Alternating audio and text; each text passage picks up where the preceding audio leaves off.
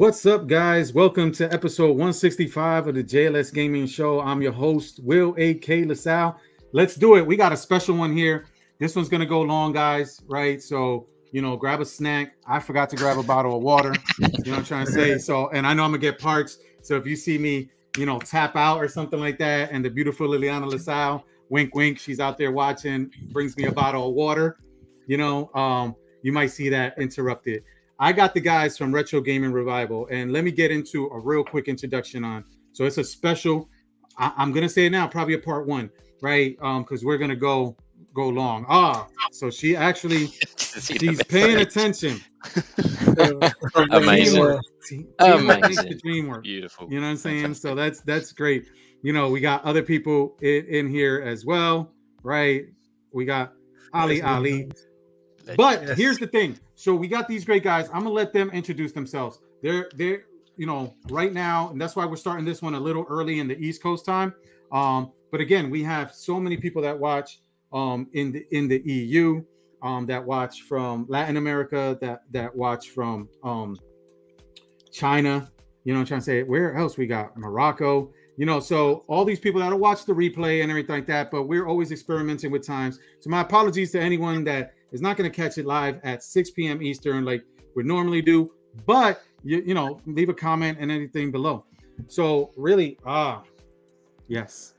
So really, that's amazing. Right, beautiful. Let's start from the top row. I don't even know, I'm not an expert at StreamYard, but this thing, so it just put people where it put people, right? I don't know if it was, based off attendance, but we'll start with Blunners, but he's going to tell you what his name is, and we're going to get an intro and then really talk to the entire team and get down to retro gaming content, why they do what they do. You know what I'm trying to say? How do they get these great UK-based celebrities, but they're worldwide as well, right? Wink, wink, right? Because they're going to have some U.S. guests on soon. But, how they get these great celebrities, great people that I've said to them, like Top Hat Gaming, that I've sat there.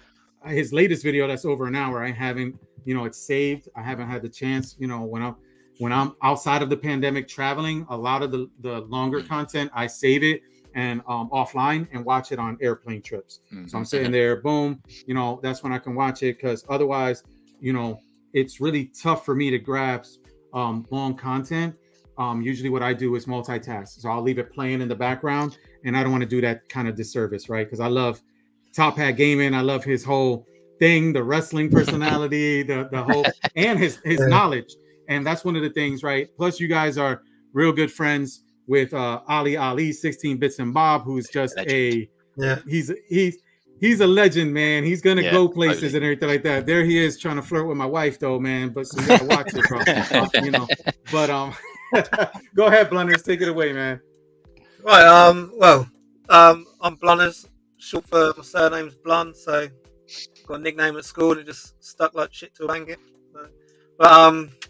So basically, been playing games pretty much my whole life since I could walk.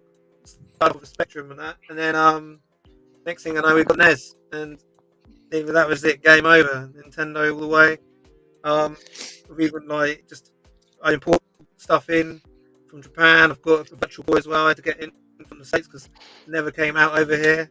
I remember seeing it and thinking, what is this thing? But so yeah, that's basically me. Just a bit of a Nintendo nut. Don't mind the odd Sega. I like the Dreamcast and that, but I was more a Nintendo growing up in the playground than on Sega. That's me. Awesome. Thanks, Blunners. Ryan, All Elite Ryan. The All Elite part too, dude. There's nothing elite about me. I just like All Elite Wrestling. So that's why All Elite. It's not a very good name, really, but I've just stuck with it ever since. I go back to the NES 8-bit era in gaming. That was the first console I played and had. I think about 1991, I got a Nintendo NES, the Duck Hunt and Super Mario Pack, Entertainment Pack, was that called? Or something like that. And then I progressed to Mega Drive, PlayStation 1, PlayStation 2, Xbox 360 randomly in there. And then I went back to PlayStation 4, 5 since then. So pretty much my whole life I've gamed. If I'm honest, I prefer retro games to modern games. I feel that more recent games just are more difficult, or they just take up so much time to actually play them and get into them. So that's really me. Awesome, Ryan. And we'll touch base on that point, because I agree with what you were saying as far as some of the newer games and why the preference is retro. So moving right along, and we'll snake Dobbs. Let everybody know. Good evening, yeah, Dorbs. I don't really know what to say about myself, really. I'm more of a Commodore fan. To say. Yeah, it's not much. I've lived a very boring and dull life, so there's not really much to say. I lived under the stairs for 15 years, so didn't get much sunlight. But I'm more of a Commodore. Back in the day, I'm more of a Commodore. Never had a SNES, never had a SNES, never had a Mega Drive, Master System. I have played them, of course, but I never owned one. So, yeah, more of a Commodore man myself. And in respect to Ryan's comment about modern gaming, I do like some modern games. Probably a bit more retro, but modern games I do love them. Don't get me wrong. But we'll probably touch on this later. But my bugbear I hate is when you put in a game and then bam, 100 gig update, and it's like, oh, it just takes so long. Yeah, kills me. Absolutely kills me. Nintendo Ollie. Excellent. So I'm Ollie as well. I'm the second Ollie of the group. I grew up in the 8-bit era, so the NES was my first system, as probably most people here actually. Yeah, the 8-bit era was my generation of gaming. Much like Blunners, I basically stuck with Nintendo. You know, you sort of picked a team when you were younger because you didn't get more than one console, so you kind of stuck with it and through thick and thin. And I stuck with Nintendo all the way to Nintendo 64. And then was lucky enough to get a PlayStation around the Nintendo 64 era as well. And then I kind of jumped ship, went straight over to PlayStation, PS2, and then moved into Xbox 360 because PS3 was taking too long to come out. But by that point, I was in full-time employment, so I was able to kind of sustain my gaming habit. So that was the Xbox 360, PS3, Wii era is the first time that I was able to kind of I was living at home still with my parents, so I just spent all my money on games and stuff. So I went multi-console at that point and kind of haven't turned back, really. I do like modern gaming a lot. I tend to put a lot of my time into whatever is the current generation, but I do play a lot of retro games as well. Now I've got kids, I get to relive those retro games with my kids, and yeah, it's great fun, really good fun. That's AKA beat your kids at Mario Kart and stuff like that. Right? Oh my god, they take great pleasure. Street Fighter, Mario Kart, yeah. That's I do the same thing, Nintendo Ollie, right? Yeah. But the great thing is, even before kids, me and the beautiful Liliana LaSalle used to play Mario Kart, right? Mario Kart 64. We used to play. So before we had kids, SOCOM, you know, those kind of games and all that stuff. And last but not least, Triangle Face, and he's got to explain to us why he's called Triangle Face. Oh, I can start off with that. Right, yeah. So I did do a bit of YouTube on my own before I joined up with these guys many years ago, probably about 15 odd years ago now. So they're quite old videos.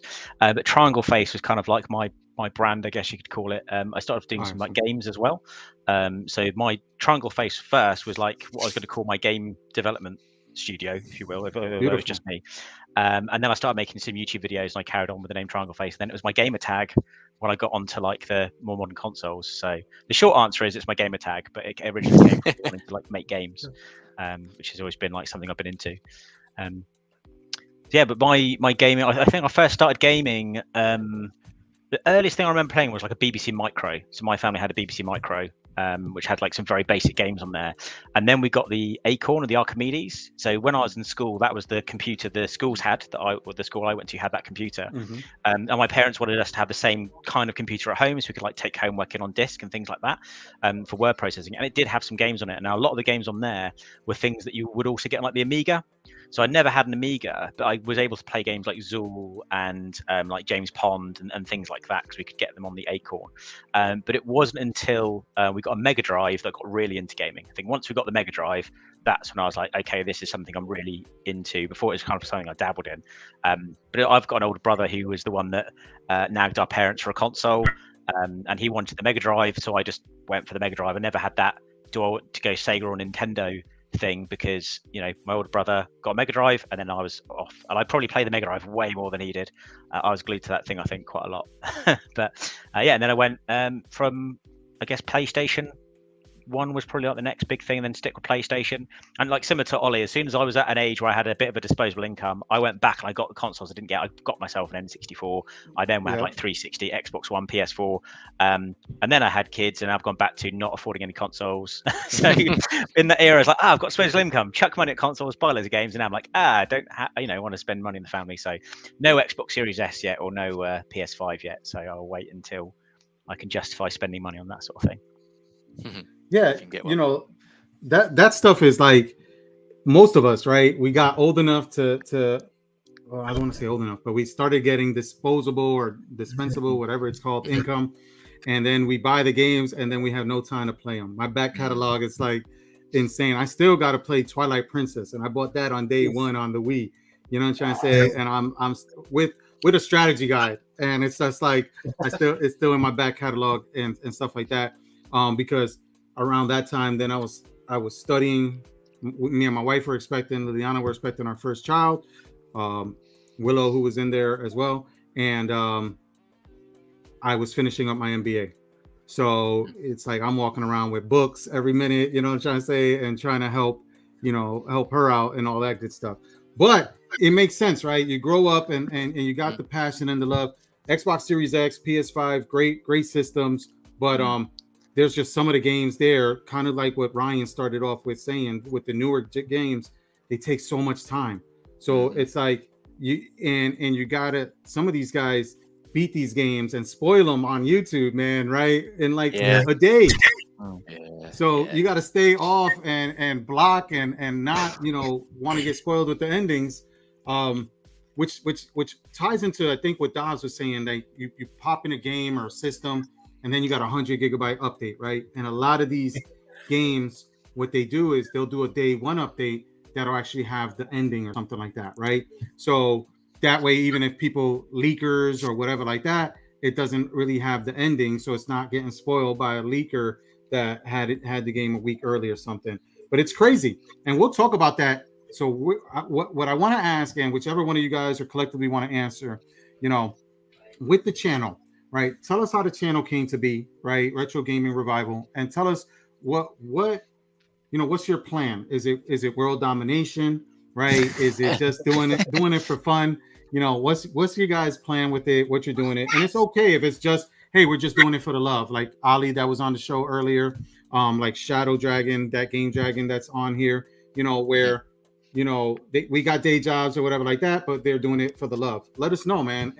And also let people know where they can find you guys, right? We're going to have all the links below and everything like that after the show, but feel free to let them know. All right. Okay, so you take this one. Well, I'll start it. We're not trying for world domination. That's not going very well for someone else at the moment. So we're going to rule that out straight away. But the reason we started the channel, it was back February last year. The UK was in lockdown. Dorbs, Blunners, and Nintendo Ollie and myself got talking, and we thought maybe we could do a YouTube podcast show where we talk about upcoming retro consoles or games that are coming out, things like the Amico and Television, Evercade, that kind of thing, and give our thoughts on it. And that was the original idea, and we've done a couple of shows like that. And then a couple of YouTubers reached out to us and said, "Oh, can we, join you as a guest?" And it evolved very quickly from there. And after, I think Triangle Face, you came on as a guest quite early on. I've known you for a number of years, and so has Blunners and Ollie as well. And after you were a guest, you kept reappearing every single week, and we thought this is a very good, very good dynamic with Triangle Face here. So Triangle Face became a member of the full-time panel very, very quickly after we started. So yeah, from the original, just us collectively talking about games, with a couple of YouTubers. I think it was It's Much More, who's a UK-based YouTuber, and a couple of others reached out to us. We had them on shortly after Tommy Tallarico. I know he's a controversial name, so I don't want to dwell on him too much, but we had him on. And after that, we thought this really works, having a guest on. Let's reach out to some UK-based gaming television celebrities and let's see if they'll come on. And then all of a sudden, Dorbs is kind of the man who'll go and approach these people. He'll drop us a message on WhatsApp. You'll never believe it. Big boy Barry's coming on, which will mean nothing to you, AK, but he's a big UK-based gaming celebrity. And then it just steamrolled from there. And then we've had Top Hat Gaming Man, Lady Decade. You guys are going to have to help me out because my brain is going blank. Gebs 24. Yep, Gebs 24. Larry Bundy. Yeah, Oliver Twins. These are all great. Oliver Twins, yeah. And everybody you're mentioning is like, yeah, they're based in the UK, but I've seen all of them before your guys' interviews. So we also definitely... we had Aulo as well. Aulo, yeah. From Sierra Online as well. He's really cool. We've been sort of had quite a lot to do with the Games Master as well, because Games Master was quite a popular show, back in the early 90s in the UK. And I think the first show that I came on with these guys as a guest, we talked about 90s gaming TV shows, and we talked a lot about Games Master. And I think even Ollie was just like, we joked about having Dave Perry on as a guest. You're like, oh yeah, that's never going to happen. We're never going to be able to do that. And then lo and behold, a couple of months later, he was on chatting, and then he came. We had a bunch of them back on for our Christmas special. I think it was good timing as well, because we didn't obviously know that Games Master was going to come back, and then Games Master made a bit of a resurgence on a channel over here. We had E4 had their YouTube, and then on their TV program put another Games Master back on.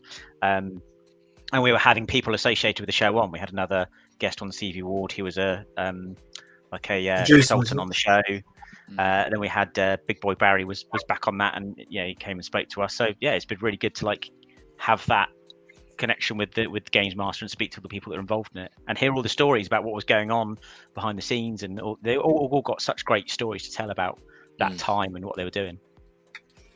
And that one of the biggest things is with gaming is that it's global, right? And a lot of people sometimes they just stay in their areas, right? So they just think, oh, UK, out in Japan or whatever, Latin America, North America, and it's crazy because that Game Dragon, right? And I'll allude to some of the stuff where he knows, right? We were big importers too. I know he still imports stuff and all that, right? So we were big importers. One of the things I want to get in with you guys is the whole US and UK game collecting, right? The variations, right? One of the things that I noticed that you guys said, which is close to my heart, because I'm not making this up, and just because I got you guys on the show, like the Dreamcast is my favorite game system of all time, right? And but here in Nintendo, it was Nintendo versus Sega, right? The early 90s or whatever. And a lot of people just really chose Nintendo.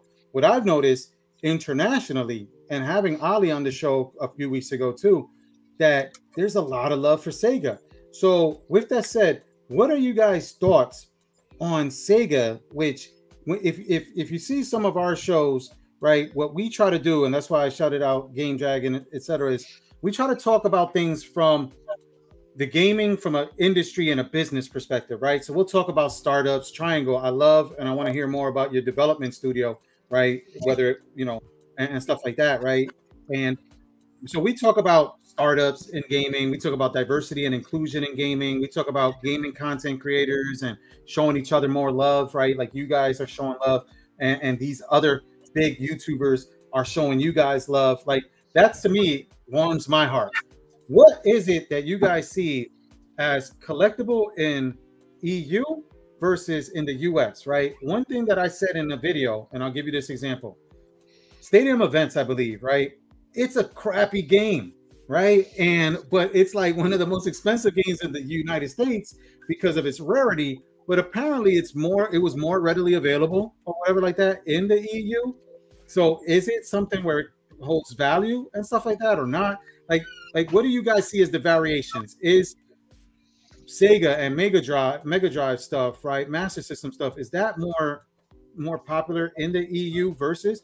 We had El Rafias on talking about this kind of differentiation between North America and Latin America, because you guys know Latin America, they're way behind, so they get systems like years later, and they get even the end of life systems that we think are end of life. They get new versions. Like I think they have a Sega Master System 3, a Sega Master System 4 out there in like Brazil and South America.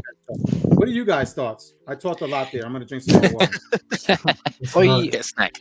I vividly remember like going to London with my dad. It would be like a weekend thing. He'd be like, "Oh, let's go to London for the day," and it would be certainly when I was sort of maybe Super Nintendo, N64. The PlayStation was just coming out in Japan. So for us, like importing in the 90s and early noughties wasn't really a thing you could do unless you had a magazine, which in the back catalog had where you could access import games. You would normally have to go to a store, and the only stores that I knew of were in London, because my dad would take me to London. We'd go into these stores, and I would just cry over the amount of incredible games that would be there, and my dad would then cry at the price because everything import was just it was so out of reach. It's a strange one. I think the PAL versions of things generally, for some reason, seem to be certainly in the UK. Maybe it's because it's the one that people can readily play more availably. The PAL stuff is more expensive. You know, like one of a game it's not great, but it's a game I love, is like Hook on the Super Nintendo. You know, and to pick up a boxed PAL copy of that, you know, we're looking at, I don't know, 150, 160 pounds. So I don't know, 180, $190. But you could pick up a fairly nice conditioned boxed NTSC version of Hook on the Super Nintendo and import it for, I don't know, like £100 if you really want to. So I don't know what it is about the PAL thing that maybe it is just because we can play it more readily available, and you know, we needed to have those like those region system cartridge things where you put one in the top, one on the back, and that's how we would play import games. And I haven't seen anyone sell those for years. So it's maybe it is just because with the resurgence of retro gaming, people want the ones that they can play. So certainly maybe for the UK, it's, unless you've got an American Super Nintendo like Blunners has, it's, you know, we're kind of stuck with what we've got. Yeah, I only recently picked up, because I remember when I was a kid, we didn't even know there was a different version of the Super Nintendo. You know what I mean? So like, I didn't have a clue, and I remember my brother brought back this NCAA like game. Obviously, completely different cartridge, and I just like, we had to like put a slot in, put one of our games in the back, and then put this game in the top of it, and then it would just work through our system, which is really weird. But yeah, it wasn't until like recently I've got one in, obviously where my brother lives in Columbus. I just anything like American wise, like, cause I'm a bit of an amiibo collector, I've got all of them, and like the gold and silver Marios that only come out in America, I just log into his eBay account and I just buy them and send them to him. And it was the same with like with the Virtual Boy. We've seen it in museums and heard about it, but never ever actually held one or seen one in real life. And I remember buying it from my brother's eBay.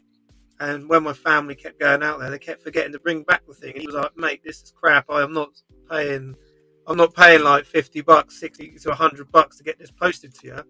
I had to wait until someone randomly brought it home for me after about 2 years it was in there. So I just don't know why like the import stuff is like games, and it seems like the crappier the game is, the more expensive it is. I don't know how that is. That's something that massively winds me up. That games that were rubbish, that nobody wanted, they're the ones that now everyone wants. I think don't get it. It's got to do with shelf. It's got to do with the print run, hasn't it? Because they sold terribly. Nobody bought them, so therefore there's not very many of them in existence. And especially with the Super Nintendo stuff as well, where the boxes are cardboard, and cardboard, unless you look after it, deteriorates. And so to find like a game that's only got, I say 4,000 copies of it, and the box is in, I can see why people want it, but I'm not paying triple figures for a game that's awful. Like, why would you do that? That's crazy. That's ridiculous.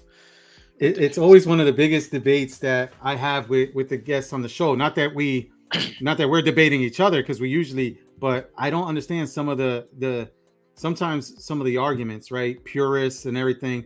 but I want to touch base because I got it popped in my head to ask you guys two things for each of you, right? And we'll go around, we'll go in reverse, starting with Triangle Face. One, what's the best piece in your collection, right, from a value perspective? And then two, what's the best piece from a nostalgia for you perspective, right? Because that's different, right? Because somebody can sit there and say, I got a box Super Mario Brothers 3. Well, that's so pop, you know, that's not rare, that's not this, it's probably $100. I mean, I bought one for $90 or whatever in great condition before Wada screwed up the market, right? And this is like 2-3 years ago. I bought, you know, so, but that's, again, it holds a lot of nostalgia and everything like that, but it's not the most expensive piece in the collection. So starting in reverse order from Triangle Face, go. What are those two? I mean, I don't know if I've really got anything that's that pricey, to be honest, because we were talking about this the other day. I've got a few old NES games that I would have thought would have been fairly rare for it. Like I've got Metal Gear on the NES, Nice. and I've got things like I've got a boxed copy of DuckTales, which I thought, but they're not actually worth that much when you go and look them up. So I don't think I've got any rare games in my collection. I think when all the Mega Drive games I tended to have, like ones I bought myself and I've just kept they're all in nice condition. But when I went back and bought the back catalogue of stuff for games I didn't have, like my NES games are just mostly cartridge only. So I've only got the cartridges and things like that. I think the only system that I probably should have kept the boxes for and didn't was a Game Boy. Because I look at some of the prices now for some Game Boy games, like I've got Pokemon Red and Blue, I've got Zelda, Link's Awakening, just the cartridge in the case. I didn't keep the boxes. And I look at a boxed copy of some of those games now, they're worth quite a bit of money. And going on to, I think the probably most nostalgic thing for me was the Zelda Link's Awakening on the Game Boy. And that was just because I remember that was something my nan got for me for Christmas one year. And I always got the typical thing with your nan, you'd always get like these weird presents, right? You'd get the itchy jumper, you'd get like an album for a band you have no interest in. She used to say that I liked rap music. I don't know what rap music is, but I was into punk. So I don't know what she thought was going on. But then all of a sudden, she gives me Zelda Link's Awakening. And I was like, this is like, how did you know to get me this? I think she just went to the shop and told someone in the shop that had a Game Boy and figured out a game to get me. So I always really enjoyed having that because that was something that she put the effort into figuring out what it was I was talking about because she had no idea about games and gaming, and she'd obviously put in some effort to figure out what a good game for me to have was, and ended up getting Link's Awakening, which I think is probably my favorite game on the Game Boy. So that's probably one of my favorite things I've got. And that's that's a great game. The original, the remake DX is a great game. I'm gonna try to bring Nintendo into the main focus if I screw this up, because I want more people out there to see while he's talking, to actually see his background. Don't look at the magazines. Yeah, so you can see most of this is, unfortunately, most of this is movies. I'm a physical media hoarder. I love physical media. If there's a version of it physical, I've got to have it. I can't do the digital thing unless it's digital only. So unfortunately, all my games are like there, and that's not all of them. This is just the stuff that's readily available. All my stuff's in the loft, unfortunately.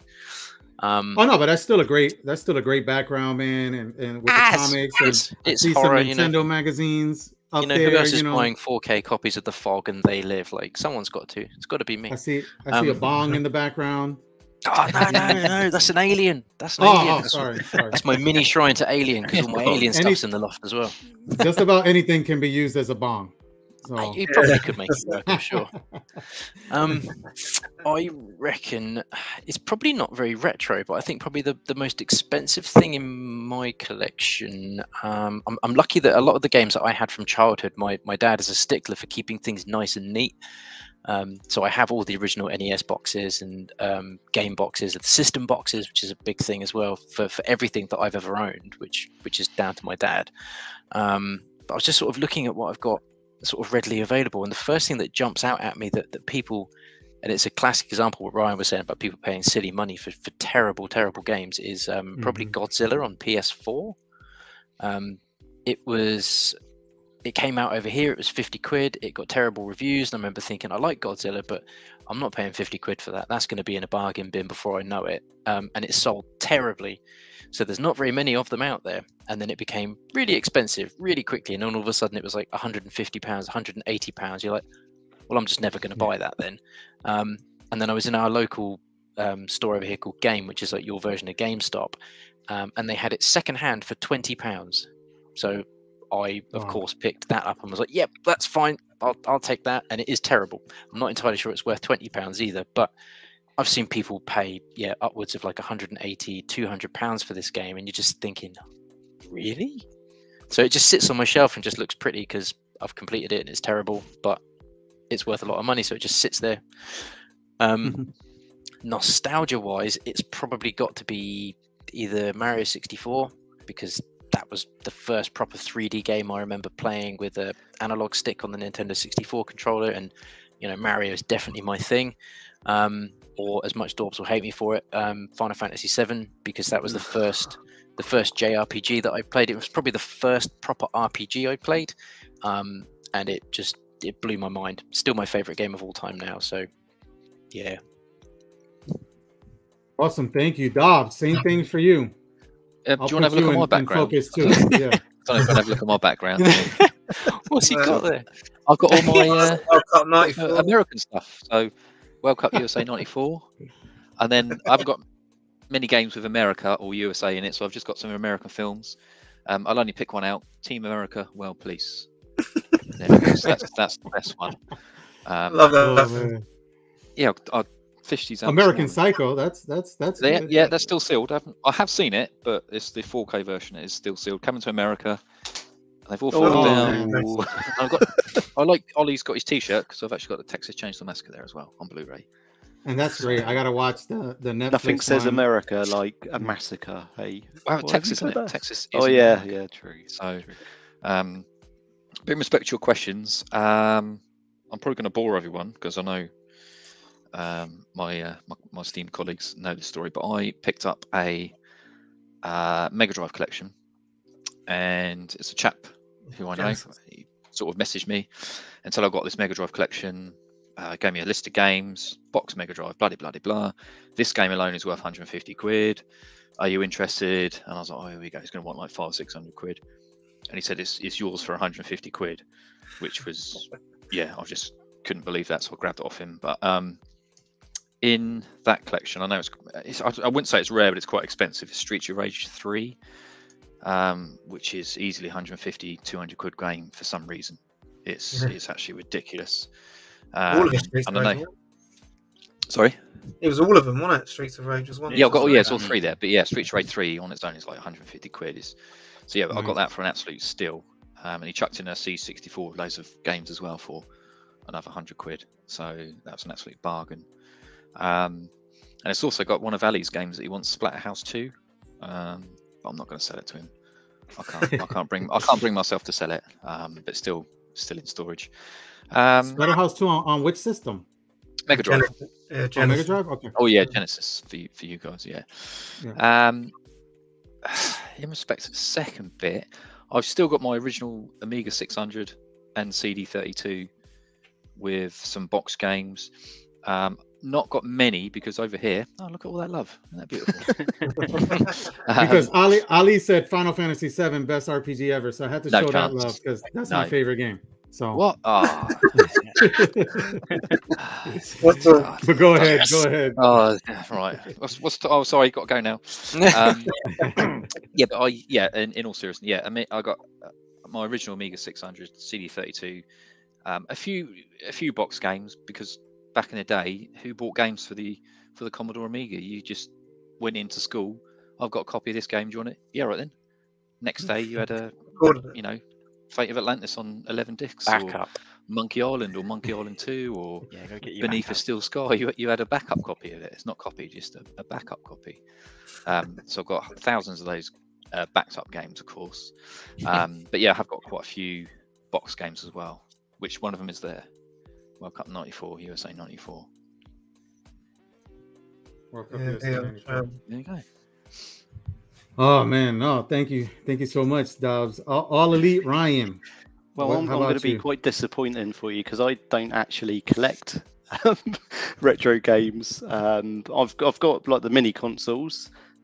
So I guess for nostalgia, the NES Mini would be the favourite thing that I've got because the NES was the first console that I had. So to be able to play that HDMI with a NES controller brings back a lot of memories for me. In terms of games that I have still got, probably, and this is I don't even know why I kept these, but there must be some nostalgia to them. I've got all the Legends of Wrestling game on PlayStation 2, and I've got the SmackDown games on PlayStation 2 as well. So there must be a reason why I've hung on to them, and I guess that is for nostalgia, that I don't want to get rid of them. I haven't played them for years, but I quite like looking at the boxes and the manuals every now and again, especially the Legends of Wrestling games. Got an amazing roster on there. So yeah, unfortunately, that is my collection. So, but those mint classics are, first off, even those are collectibles now because Nintendo stopped the production on them, and scalpers gonna scalp. We always say that on here, the scalpers. So there's a market for them. And second, that's a great little. They're great form factors, especially if you hack them. You know what I'm trying to say? Because you literally can. I mean, half the stuff that's been mentioned before we get to blunders, right? You can literally play on an SNES or NES Classic, right? If you mod it, you can play PS1, TurboGrafx 16, Mega Drive, Master System. So you can load all that stuff onto that nice little form factor single board computer. So that's a great little system. And again, not everybody has space, you know, I'm trying to say, to store things in a collection too, man. That's what is part of it. So before I steal your thunder, blunders, go ahead, man. What's good? Well, we do actually have a hashtag, that we do, hashtag Pricey Games. Pricey Games, and he does that quite a bit, where if we're out and about and you see games at a ridiculous price, you take a sneaky photo of it and then you hashtag it in our group. So I think, what did you get recently? Was a Pokemon game for like £225, wasn't it? Yeah. Well, about $250. But so yeah, I've got quite a lot of collectible stuff. My main thing is I've got with a full set of Amiibo at the minute. I've got this little one, Japanese box boy, and it is worth £300, $350 unboxed. And that's just that because, like you said, Nintendo don't reprint them. It didn't even get released over here. I managed to pick it up for about £30, about $50, sent from Japan at the time. But I've also got the Zelda 1 and 2 NES, like mint condition box. But this thing here is my favourite, which is, oh my goodness, that's beautiful. Famicom and a disc system, yeah. And I actually picked it up quite cheap, but it was really yellow, like someone had been proper smoking in there. So I ended up taking it completely to bits and then just bright lighting it up and getting it all back to its original colour. Which took about 3 weeks, to about a month, like in the chemical with the lights on it. Just trying to get some colour back into it. But yeah, so I was quite happy, chuffed about that came out. And for nostalgia wise, I've got to go with this because it is literally the first game I ever played, and this is my original disc, was the Mario and Duck Hunt NES cartridge. Yeah. That was just literally the first thing we played, and that's basically, even my missus can still play that, my wife. So it's like that is nostalgic for us lot, because it is literally the first thing I really remember playing and actually getting like stuck into. What, you know, did the Famicom disc system come out in EU or no? No. Or that was Japan only? None of it, yeah. Like, not even the top load. I got top load of NES, which came out in the States. That never came out here. And the top loader, the SNES Junior, I got that from imported from the States. That never came out here. And the one thing I've got my eye on is a Panasonic Q, the Panasonic Shiny GameCube. That's the one I want. That's the GameCube one. Yeah, I'm looking. I have an eBay. You were talking about eBay and stuff like that. I have an eBay search for and it ties into the next question. I asked it into the chat too for the guys watching live and everything like that. But I'm trying to get my hands. I saw one at a show at an event in November, a twin Famicom, right? I think that was made by Panasonic or Sharp. Sharp or Panasonic, right? So I'm getting my hands, but it's like an import one. And I bought something now with the supply chain and shipping containers. I bought something from Japan, I think it was end of November, beginning of December, still haven't received it. And we're in March in a couple of days. And the guy's like, yeah, that's about right for this time. And I'm looking at Vuelix or Chulix, which those are like the arcade cabinets. I don't think in my little background there's one in the background, but I'm looking at that too and importing that. It's like crazy. Like these things are just the shipping. You got to get space in a shipping container, and it's like 6 to 9 months, right, to get certain things where people are trying to import. So it's a lot different. What tips? Any of y'all can answer, not in order. What tips do you guys have for retro gamers, collectors, right, to be able to find deals or find hidden gems? And then a second part to that is, what do you guys think about your personal opinions, right, about a lot of YouTubers? Because one of you guys said that the prices just started skyrocketing. I think it was on the Godzilla card, right? Yeah. It's like, what do you guys think about this stuff that's happening with Wada Games and YouTube speculators that'll sit there, and there's the rumors that they'll make a video and drive the demand up because they bought like 10 copies of this thing on eBay like 2 weeks before, and basically then they can flip it. Because me personally, I think it's scummy, but I understand it, right? But it at the same time, it's and Wada themselves did that, right, with Super Mario Brothers Sealed. And what are your guys' thoughts around, and where can people find deals now? Because now you got people entering, don't give a damn about, they're just buying these games to sit there and hold it, let's say for a year, and then flip it like it's a real estate property or something. You know, what are your thoughts? Any of you guys? I personally don't tend to collect a lot of stuff. I tend to go down the same route that Ryan mentioned, like getting the minis. You can get quite a lot of good systems, like you mentioned. You can hack the ones and add more files. I've got the Super Console X Pro is one that I really like. That's got loads of systems on there and loads of games on there. And for me, it's about playing the games, right? And like, take one game out of that list, for example, would be like, say, Castlevania Symphony of the Night. Played through that. If you buy the actual boxed sealed copy of that or something, that's worth a lot of money. That's a really expensive game, and for a minute fraction of the price, you can get a system that plays a ROM of it for like a fraction of the price. Now, I've never been one to like hack a current gen system and like download games. I tend to play like the games I'm playing on ROMs are going to be things that you can no longer buy it from the developers or the actual game creators. You're going to be buying it from like a CEX or secondhand or eBay. So I don't feel so bad about downloading the ROMs and playing those. But for me, it's about playing the games, and it's also about space. I am quite envious of the people where you see people with like these games rooms, and I think, yeah, that'd be amazing to have a room dedicated to games. And they look awesome, don't they? If you have them all up on the shelf, you've got all your different systems, and like we've got loads of people in our group that share their setups and their games room, and they do look really cool. So I completely appreciate why people want to do that. It's just I tend to go for a box that doesn't take up a lot of space, like I play loads of games. And yeah, we mentioned the Wata thing with Mario 64 one. Well, I don't know how much that went for, but it's like in the millions. And the thing that I find really difficult about that is there's no way that is worth that much money. And I just think, what else could you pay? Could you get for that amount of money? You could like pay off several people's mortgages. Like you could feed how many families could you feed for a lifetime for that sort of money? It's crazy to buy a Mario 64. It's like, I've got a copy of Mario 64 in my loft, but I've just got the cartridge. It's like, why is it in a cardboard box with plastic sealant around it suddenly worth that amount of money? It just it just is so dodgy to me. It's like there's something weird about it. It's not even the best version. The DS is a better version, right, with the other playable characters. And then when they hacked the source code and they actually fixed it, right? Because that's the thing with retro games. The version is what the version is. So they actually, when they got the source code and redid the game and fixed some of the bugs in it, even updated the sprites or the layers, actually not sprites because it's 3D, right? But the layers on the, it's just an amazing game. And like you said, I don't get it. Super Mario Brothers, right? This, just a picture, a screenshot of us is bigger than Super Mario Brothers, right? The actual file size. For that to go for millions because it's sealed, it just always, because one thing you said, two of you guys have said that really it's about the game. So if it's about the games, it's about the games.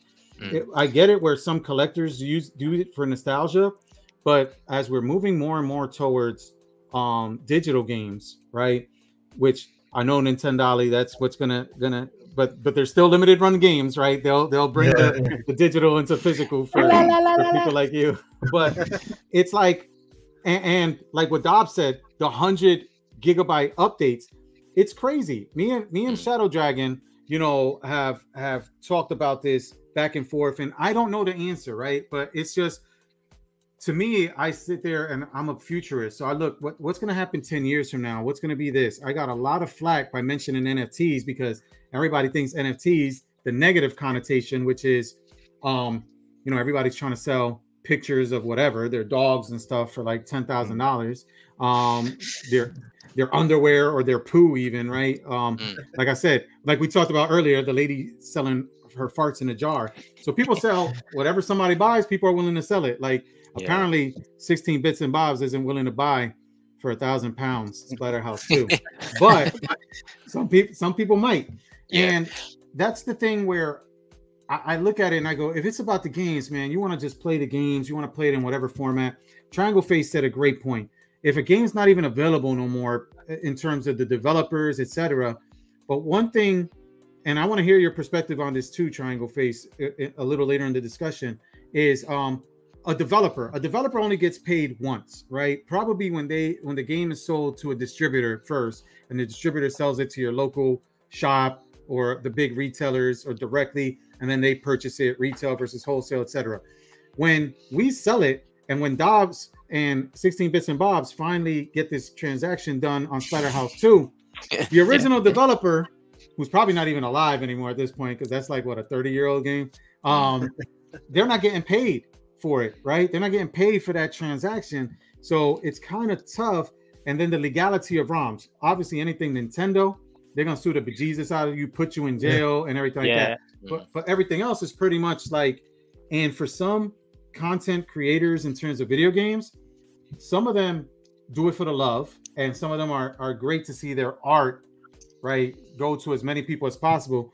And some of them, they're like, no, they're not feeling the ROMs, or they're not feeling this, they're not feeling that, because they're not making money. They're like musicians, like Kanye West or Metallica, 20-something years ago with Napster and everything like that. They don't want their stuff shared. They don't want the masses. They want to make their money. And can you blame them? So that's always the gray area. We're not going to solve that or world peace here. But what are your guys' thoughts around that, right? ROMs versus, and purist things, right? Get into the purist things, because you talked about using the mini classics, but there's some people out there like, no, you got to have a CRT, you know what I'm trying to say? And those are usually people that are hunched over because CRTs are so heavy. You got to have CRTs, you got to have original hardware, and yet they don't understand things like FPGA or technology or anything like that, where it's like, well, that's emulating the hardware and you can still play the original games, and that's analog. And so what are your thoughts on that whole keeping retro games alive, purist, CRT versus LCD? Just talk, guys.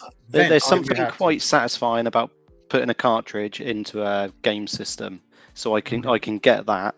But the whole CRT, who wants a CRT TV nowadays? They take up a ton of room. The only thing I'll argue with that though is the light gun games, because CRTs will still work with light guns. You can't use a modern TV. But other than that, you're right. Yeah, I wouldn't want a CRTV just for all games. I'd only want it if I was playing a light gun game. I've got my very small CRT TV still in my wardrobe. It's the one I had when I was a kid, and it still works. It still plays NTSC VHS, which was one of the main reasons I remember getting it, because again, back in the 90s, there were so many horror movies that you couldn't get in the UK. So my dad would get friends that were going specifically to America. They'd bring back American videos. So I still have my NTSC TV, which I will use for my older games because it looks better. And I do agree with Ryan. There is something very satisfying about playing an original game on original hardware with the original controller and everything like that. But on the flip side to that, I'm totally in the ballpark of ROMs. I've got an RG351P. It's an incredible little handheld that's just pumped full of 3,000 games. I'm never going to play all those games, but it's got so many games on there that are crazy money that I am not paying that kind of money. As much as I love having collections, I love physical media, I love box art, all that kind of stuff, especially 90s box art. But there's no way I am dropping that kind of money on some of these games just to be able to play them. Like Earthbound for me was one. I never played it when it came out at the time, even though I had a Super Nintendo, and only when you get to being a bit older and everyone starts talking about Earthbound, you're like, oh cool, maybe I'll play that, and you sort of end up looking it up. You're like, I'm not paying that for that game. You get the SNES Mini. Yeah, it's loaded on the SNES Mini with, you know, Star Fox 2 that never came out, and a whole bunch of other things. Yeah, Mario yeah. RPG, which again is another crazy expensive game, especially if you want the PAL version.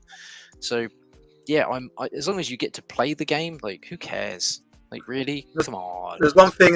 There's one thing we were going to say earlier. Sorry, it's about like how to help what to collect now. Ollie did do a video on the 3DS stuff, didn't you, Ollie? They just come out, and like I think you're saying it depends on what you're collecting for now. So like that stuff back on like the SNES, the NES and all them, that's all like crazy money now. So now it's a case of trying to find like an Xbox 360 or a PS2, PS3 game, which you can pick up for absolute peanuts now, like dirt cheap. Like, what did I see? Beyond Two Souls the other day was like £2. What's that, like $3? And it was like, so these are the systems that if you're wanting to like collect, is to try and get on these now, because they're only going to go one place and they're only going to be going up. So for me personally, I've got an old school like bread bin version of the PS3 up in the loft. I've also literally just picked up a Slim, which was dirty as hell, which I had to take apart and clean up. But I've only literally just bought it on purpose just so that I can start playing these PS3 games. I've been going through trying to pick up ones dirt cheap, because like with eShops and that all closing, like you're saying, you buy these things online, you only own them until they, like Nintendo, are going to fix that Switch. That's gone. So my birthday next month, I've just picked up the 2 Zelda games on the Wii U I didn't have for under 50 quid. So you know what I mean? You've got to get it now while it's hot. Yeah, and you mentioned like Nintendo, like when you're looking at ROMs and things like that, I think Nintendo's one of the only companies, like they still want you to buy their old games, like the eShops and things like that, and they want you to buy like the online stuff for Switch, so you're buying those games, and I think they've got a lot more of a crackdown on people having ROMs and things like that, just because they want you to, because you can still get the games from Nintendo. I think that's the big difference. Things you can still get the games from them, and one system we talk about a lot on the show, and Ryan hosts a podcast called EverChat, which is talking about the Evercade system, which is bringing out cartridges. And we had the Oliver twins on with us to talk about their Evercade cartridge they brought out, because there's an Oliver twins Evercade cartridge, and they even said themselves, we don't expect to make any money from Dizzy. Like, we made Dizzy years ago, and they're like, oh, you make money off the game up that month, and then it's about the next game. So like, oh, you know, people are playing, enjoying the game, great. And as soon as they're like, oh, can we make this Evercade cartridge of Dizzy?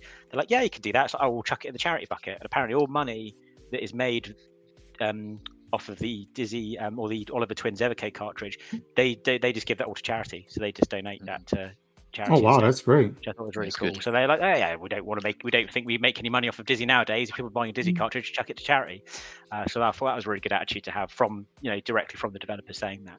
But the other thing I really enjoy about the Evercade, and coming back to sort of modern games and things like that, is the modern retro games, and seeing the resurfacing of indie developers and having those like sort of bedroom coders that just make a game. Like we had a guy, Alistair Lowe, on with us from Low Tech Games, who made Flea, and it was a solo project. He just made Flea on his own, and to play those sorts of games again, you kind of get, although they're new games, you kind of get that feeling back of like the people are making stuff on their own, and you've got that resurgence of those bedroom coders. If you play a modern game like, I don't know, your latest Call of Duty, and you beat it, you see that huge list of credits, absolutely loads of people involved in games, and it's just nice to see like that, those indie developers coming back and having some of those really fun little retro one thing I would say with the indie developers though, when they put a game on a NES cartridge, for example, they still charge 50 quid for it. Yeah, they do. And it's like, I think it's that there's a novelty to that, isn't there? Because there are people like me that I really want that Flea NES cartridge.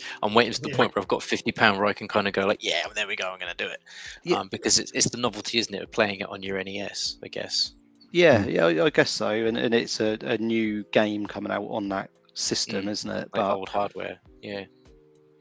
Plus, I know who it's going to. I know the money's going directly into Alistair's pocket, and you're like, yeah, the guy's a cool dude. Like, he gave up his time to chat to us. Like, yeah, cool, I'll give him 50 quid. Yeah. We just did an unboxing of a brand new retro game, Dungeons and Doom Nights, that was done by Artix Gaming, and you know, met him at a conference we sponsored where there's a lot of indie developers making new games. GV Gaming is making another one called Hazard, and it's pretty cool, man. These guys use NES Maker. Have you guys heard of that kind of SDK, I think it is, like a software Yeah. development kit, where people are making, indie developers can make new games and new hardware, and new games on actual cartridges for old hardware and stuff like that. There's a 6-year-old man that's making. He was in that Pretendo and Power magazine that Artix put out with Dungeons and Nights Collector's Edition. A 6-year-old making a new Nintendo Entertainment System game, and that just blew my mind. I'm like, crap, shit, pardon my French. Oh man, but that's some cool stuff. I liked doing the unboxing and everything, and then I packed it up and put it away. It's a gold cart like the NES 1 and 2 blunders, right, that you got. It's a gold cart, so I'm like, oh man, it brought back a lot of doing that unboxing. That's why I did it like shaky, grainy. Told my daughter hold the phone, right, because I think one of you guys was saying, yeah, if you got a spare room and everything, that you can make a game room. And we purposely the last 18 months, when we bought the house we live in, me and my wife, I had to sacrifice and give her a wine room. And I put the spelling in there, right, where she drinks wine and wines, but so I can have my little game room.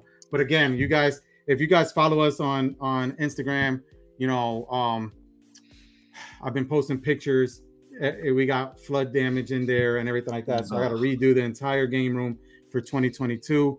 But it's just a little nook and cranny, right? We stopped having kids, so in order for me to be able to afford the game room, I had to make that conscientious decision: no more kids, because then I got to give up my game room, or Liliana has to. She's not watching anymore, probably, but so she has to give up the wine room. So 16 Bits and Bob said something about the Sinden light gun. I actually ordered that. That's another thing that I'm supposed to get mine. I think like the wave I'm in, 3rd week or 4th week of March. So crossing my fingers. But then again, I don't have a game room anyway for it right now, because they got to come in and redo the entire floor. And then we got to put everything back. So yeah, so my stuff, my collection right now is all my box games and everything is literally next to the side of the bed where I sleep. So I got everything boxed. I got all my Nintendo games. My oh, she is watching. Oh man. Yeah, you're in trouble. Always watching.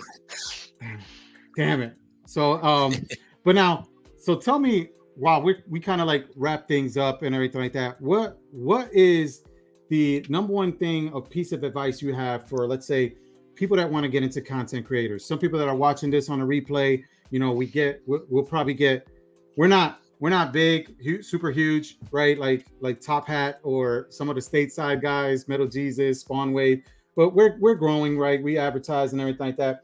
So some of the 1,000, 2,000 people that might watch this on a replay, and everything like that, we've had a bunch of people stop in and out watching us live. What advice do you guys have for people that want to create content, right? I didn't start out doing this stuff. This is 165th episode. I think I sound a lot better, more natural and everything like that, doing these things. I'm not a natural interviewer. What do you guys have tips? Because you guys got like some great talent. You guys have done a bunch of these. You guys go for, almost 2 hours. What tips, advice do you guys have? And where can people reach out to you? I know you said that a lot of the creators reach out to you to be interviewed. Where can they reach out to you guys to do that if they want to? We've got a Facebook page, Retro Gaming Revival. We're on Instagram as well, Retro Gaming Revival. Twitter, same. YouTube, obviously, Retro Gaming Revival. One thing I would say to anyone looking to start out as a content creator: surround yourself with people like your friends, because doing it with these four, it doesn't seem like it's hard work. We every time we do a stream, I enjoy it. If I can't make it, then I know these four will still do it. It's just brilliant. And when you have guests on, invite guests on whose content you enjoy yourself. So when you're talking to them, you're passionate about them. That's one bit of advice I would definitely give. I would say just Also, have fun with it. No, you're right. I was going to say just totally have fun with it. Like we're you see on some of our earlier streams, we're a little bit awkward because it's a completely new thing. But yeah, just I know everyone says I'll do YouTube for the fun of it, but that is the main reason why I think a lot of people kind of want to do it, is because it is fun. You know, a year ago, if you told me we'd been talking to Dave Perry, or you know, in another year's time we'd be on, you know, a channel like yourself, someone in America that's like, yeah, I want to talk to you guys, be like, why do you want to talk to us? Like, we're just 5 dickheads from the UK who like games. Like, no one wants to talk to us. But we have spoken to these people just because we wanted to, and kind of reached out and have kind of had fun with it. But I guess the other thing is just get involved with the community. We're so new to the retro gaming community. You know, we're only been in it about a year and a bit now. But just get to know the people in it, especially sort of in your country as well, but obviously transatlantic as well. But you know, the UK people have been great. We've made some great friends from this community. You know, Ali's watching. You know, he's an absolute riot. Hopefully, at some point, you know, we'll get to meet the guy and, you know, have a couple of drinks with him, because he's just so much fun. And we've made some great friends from doing YouTube and doing the streams and stuff. So it's that just feeds the fun. You know, you get to actually hang out with people and just have a chuckle. It's great. So we're quite lucky. Well, there's 5 of us. We all kind of like do like we've just started TikTok. I just started TikTok because, like you said, it's the biggest. Like, it is at the minute the biggest one going. And we've managed to get us over 1,000 followers in like a month, and it was just by like mainly updating. That's awesome. Trying to show, like, I was clipping bits off of what, and I was crappy at first, and it just comes with time. And like the first couple of shows, I was like the old hat with, because where I don't work, there's all these guys that were working from home and have all the gear because they have to work from home. I basically got binned off out of my job when I was using like my tablet, and I felt like, you know what I mean? I felt like Christmas. I was the one who, like, my camera was crap, my sound quality was bad. And like I said to my missus, I said, right, obviously we're getting more and more followers now. I need to up my game here. So it was literally just bought like everything, got everything for Christmas, like the light, the camera, the microphone and everything. But it's like you said, you just do it for the love. You do it for like we're just mates just talking games. We get people in and we like talking to people about games. And if you enjoy what you're doing, you couldn't care less how many are watching, how many are subs. You're just doing what, and it's grown with time. Do you know what I mean? So our Facebook grows, our Instagram's growing, our everything is all growing, and it's good because we all stream, we have a laugh. After this, we're all playing Among Us, and we're all meeting up with people out of our community. And last time it was the right laugh. We had my son, who's like 10, involved, and he just kept voting for Triangle Face, didn't he? I didn't even do anything. You just have a laugh, like it's good. You know what I mean? And that's what games are like. You're having a laugh. I think that's a great point, Blanners. None of us take ourselves too seriously. We all have got a very similar sense of humour. We all get on socially. You know, there's a few times where we've gone to the local arcade and had a few beers, and where we're all mates. I think that makes what we do so much easier, and it doesn't feel like a chore. It just feels like we're just FaceTiming each other, having a laugh, and chatting to someone from the gaming community at the same time. I think when I did my channel on my own before, I'll echo what you said, Ron, and what you said, Ollie. The 2 things I wasn't doing then was I was doing it by myself, so I wasn't doing it with any friends, and I wasn't getting involved in the community. Like, I wasn't sharing it in Facebook groups, so I wasn't really promoting my videos. I was just doing it for fun and putting it on YouTube, and I got, you know, a fair amount of views, and I think I got like a few of my Final Fantasy VII videos did quite well because they were like guides. And the experience doing that, after I stopped doing that and did some other projects and I did work on some other stuff, and then to come and join Retrogaming Revival and get involved in that, the difference is you're putting effort into it, but it's not work. It's fun, it's enjoyable, and everyone's contributing various different things. Like Blanners is doing loads of shorts, Ollie's doing his game pickup advice videos, Ryan hosts Everchat, Dorbs is like getting all the different guests on, and he runs our Instagram and Twitter and things like that. So we're all doing stuff. And Triangle Face, you're doing all our graphics, all our thumbnails. Yeah, doing the thumbnails. When you look back to the thumbnails I used to do in the early days to what you do now, it's worlds apart. Yeah, and the fun thing with that as well is, like, I did like at university, I did multimedia technology, and I learned how to do a bunch of stuff, and I don't really use that in my work. So for using that in my hobbies and stuff, I feel like I can actually get back into doing creative stuff, and I want to kind of get back into making games and stuff as well, because it's rekindled a bit of fun for that sort of stuff that I had. So I've got one thing I just put up there. I'm just gonna leave it up there. Leave a comment below, guys, people that are watching live or the replay, and then what I'll do is tag who you think Retro Gaming Revival should. Don't vote for me. You know what I'm trying to say? Don't flatter me, but vote for who you guys think. And this is open worldwide, and we'll pick one of those random. You know, not somebody saying hi or I want to win, right? Actually put some thought around it. We'll give out a $25 Amazon gift card, right? But I'm sorry, I cut someone off. Go ahead. No, that's fine. When you say we for the $25, is that you? It's the penny pincher. No, I'm only joking. He's your CFO. He's Retro Gaming Revival's CFO. That's what it is. Yeah, I've got a couple of tips. Going back to what you said earlier about buying stuff, I do look on eBay. Not a lot, but I do look on eBay. But sometimes it's good to look for spelling mistakes. So people can list, I don't know, Super Mario, for example, but list it as Super Maria because they just press the wrong key on their keypad. You know, Nintendo, I've seen before. So look on eBay for spelling mistakes. Facebook Marketplace is really good. Really good. You can just do search for, like, I don't know, PS1 job lot, and there's loads of stuff that comes up. Quite local to where you are. Sometimes there's rubbish stuff, but sometimes there's like one amazing game in a bundle of like 10, 15 games, and they want like 20 quid for it, but that game alone is worth 50 quid. So straight away it's like, can I have that, please? Games room, I'd love to have a games room, but I don't want to do all the dusting, so I won't be doing that. But also, if you're going to do YouTube and you're quite nervous, because I think, like Ryan touched on earlier, and probably Ollie as well, our first few videos are terrible, quite nervous. So we had a few drinks before. So we have a few drinks before that. And also, if you've come up with an idea, make sure you record it properly. So, for example, if you come up with a character and 7 months later this character is on TV and you haven't got a writing credit for it, you know what I mean? I know Ali knows what I'm on about here. So yeah, if you've got ideas, like record them properly, note them down, etc., etc. You'll probably get them copyright as well. Shocking, Yeah. George, you should tell him about it. Do you want me to bore you with a story? I can bore you with a story if you want. Sure, go ahead. Okay, so I won't put.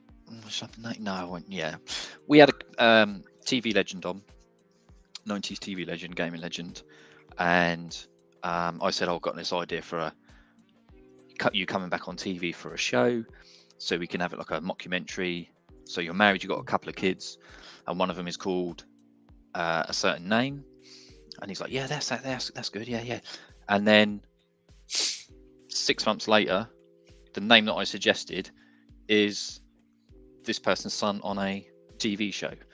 So what? Yeah, I haven't got a writing credit at all, even a producer credit. I wouldn't mind that. I'm not fussed about money. Doesn't really bother me. Just to get a bit of recognition for a $25 gift card or something like that. I'll take that. I'll take that. So yeah, if you've got ideas, get them jotted down and recorded. That was funny. And make your timeline. So I suggested it here. This happened here. This happened here. It was broadcast here. This is when I've contacted them, and they've ignored me. Stuff like that. So, yeah, there's my top tips. He's never going to let that one go. I'll never. The thing you'll find if you watch our streams is we might not always be overly slick in how we operate things, but we make up for it in just organic content and tangents and inside jokes that we don't necessarily always explain to the people watching, but it creates some fairly funny moments, I think. Well, we ended up getting a guest, didn't we? We got Rick Waller. It's just a guy who was on UK version of like Pop Idol, like a singing TV show, and we were like wondering what he was up to now. And the next thing we know, Dawes was contacting all these fake accounts, and then whilst we were on air, and then by the time we got to the end of the show, he had found him, and bang, he's on the next show. Yeah, now we're really good friends with him. Really nice. I think he's going to join us for some Among Us in a bit. So just a final comment. Just watch our videos for the greatest intro video ever on a podcast. That's all I'll say. 90s game show music. Yeah. And we're gonna have the links and everything like that afterwards. They're in there now, but afterwards we'll update it with all the other links to the podcast, etc., so people can find you. Wrapping things up a little bit, and we're gonna have a part 2 with these guys. I'm just letting everybody know, right? Episode 166 sometime this week. Like you guys know, it's so crazy for me right now in my day job, that and I'm picking up a new client starting tomorrow. So it might not be till next Sunday, right, when I have some time. And again, my game room. So Liliana, the beautiful Liliana knows. That's why I haven't changed my background, because now I live vicariously through this Zoom background I found with the arcade cabinet. It's nice. It's very nice. Yeah, and the thing is, guys, too, I just got an arcade cabinet, and I can't do the content around it, a full-blown main cabinet, and I have on top of that a pinball cabinet. So again, yes, don't have much space, right? The game room doesn't have everything, but it's my little space. We live in Florida, doesn't have basements, so because of the water table. So don't really, it's my little space. It's my cubby that I can go into, and when I'm working, turn on machines and hear all the, noises and everything like that. We got to do a part 2, definitely, because I want to talk about. There's great stuff I wanted to talk about, but we ran out of time. So be on the lookout, all you guys that I know. Shadow's in the Game Dragons here. And he was one of the early ones, so he might have his Steam Deck any day now, right? The Steam Deck as a platform and as a retro platform, right? A lot of people are starting to release videos, so I'm guessing we can catch it on you guys' show, right? Because we're running out of time. But how you guys see that? There's a lot of, you guys were talking about Tommy Tallarico and Amico, and that's its own show. I know you guys talk a lot about the Evercade, and that's that's a nice little machine, right? I see that too. I see what they're trying to do. 16 bits and bobs. I seen Ali's videos. He's not wrong. He's not wrong. And yeah, I know. I've been out there, guys, and the craziest things. I've been to London. The craziest thing to me in Europe in general is how small the streets are, right? In comparison to the States, where I think, and I think it's a bad thing. I'm not saying it like, oh, I'm not the classic American. I think the advent, I'm a technologist. I think the advent of automated, autonomous driving, autonomous vehicles, stuff like that, we can do and reclaim space, because less cars would be on the road, less cars to do parking and everything like that, and more beautiful. So what I found in all of Europe is the smaller roads and everything like that. It's much more beautiful. It was crazy to me to see people driving like half on the sidewalk though to get around people. I was like, oh, what's going on? It's crazy. That was madness to me, because I'm like, dude, they're gonna hit me. Yeah, I did. I traveled from London. I traveled to Brighton. Yeah, smooth roads there.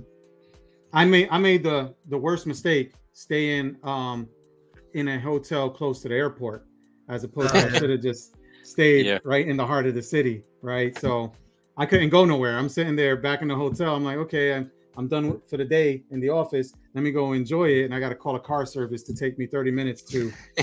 You guys call it this is PG-13, the lube. Is that what you call it? Tube. Well, there goes my sponsorship, man, because now people are gonna tune in and go, "What this guy's talking about?" I wish it was called the lube. That would be quite. The tube. Great. Okay, so yeah, I'm that classic American when I'm over there. But guys, what you guys said is spot on. What Shadow said earlier. Did you think it was GTA? Yeah, I did. I'm thinking, I'm like, dude, people just trying to run me over. People really don't like America internationally, man. But Australia, that's how I was in Australia too, man. Like they told me I have an accent. I'm trying to say in Australia, I'm like, I don't have an accent. You guys have an accent, right? But that's how it was. What Game Dragon was saying, right? Need more gamer friends and less biz friends. That's how I feel too, right? He said a point like that, like, I got business friends, everything like that. We talk shop and everything. I want to be able to do this. You guys said it. We've gone for an hour and some change. It's like just chatting with friends. And even though we're separated by 5 hours and we're separated by, I don't know how many miles it is, you know, between the Atlantic from Orlando to London. But I really feel like, hey man, when you guys are down here visiting Nintendo World at at Universal when it opens up, right? You guys are more than welcome we can hang out, and you guys can come over and see Liliana's wine room. Yes, beautiful. What an my offer. game room still won't be rebuilt by then. But we got to hang out. And the same thing when I go back out there, right? I have you know, my wife and kids, me being the exception, they have they're Portuguese citizens and have Portuguese passports and everything like that. So it makes it a lot easier to travel with the EU passport. Well, Portuguese EU passports. Unfortunately, I don't. So everyone knows I'm an American and they hate on me. Well, even though I'm Puerto Rican. They hate on us because we're not part of the EU anymore. Yeah. So You're in the same game. That too, but we got to get together and everything like that when I'm out there. Hopefully when the things subside and stuff like that. That's one of the things that, you know, working remote and being a global people like we are, you know, we do travel internationally. It's just sucked for the last 2 years not being able to travel anywhere. Usually I have status everywhere. So again, I'm inviting myself to whatever pub you guys said you got, or arcade pub that you guys go to, definitely. and we're gonna hang out after I beat the winner of Ali's Street Fighter tournament that's being sponsored by JLS Gaming. And that's because, you know, I figured, hey, let me sponsor it. So, you know, basically paying somebody to be, you know, my fodder and whatever. So I'm gonna kick their ass. So Ali, are you out there? And this is the thing too, right?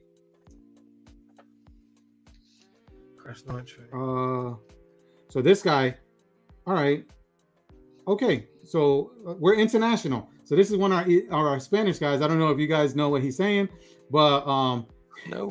He said this is an old ass game, but he would love to see a gameplay on Crash Nitro Kart and translate it to Spanish because he no habla inglés.